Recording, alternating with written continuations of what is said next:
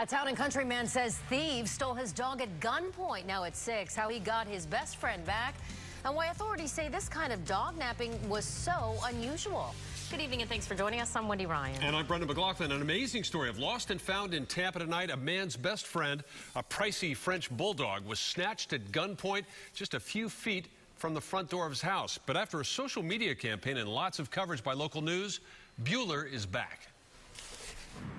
This is where Derek McCumber was walking his dog Bueller around midnight Friday when two young men in a gray Honda Civic stopped with a question. All they said was, what kind of dog it was. And after I told them what kind of dog it was, they said they're taking him.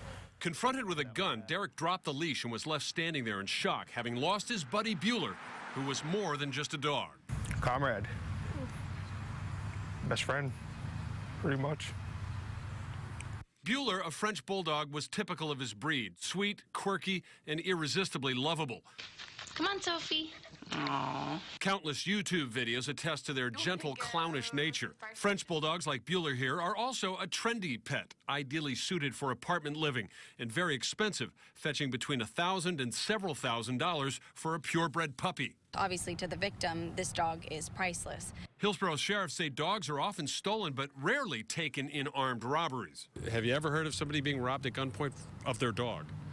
I've not. Since Friday, Derek has used social media along with traditional lost dog flyers to get Bueller back. Unfortunately, Bueller doesn't have an implanted microchip that would allow any veterinarian's office or shelter to trace him back to Derek. That's the number one regret, because actually I thought he was chipped.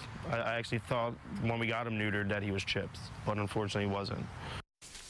Well, he will soon be. We got word late this afternoon that Bueller was returned to Derek safe and sound. A neighbor found him in his front yard about 6 blocks away, saw the media reports and got him back home. If you know who might have been involved in this kidnapping, call Crime Stoppers, dog napping, I should say. The number is 1-800-873-TIPS. You could be eligible for a reward.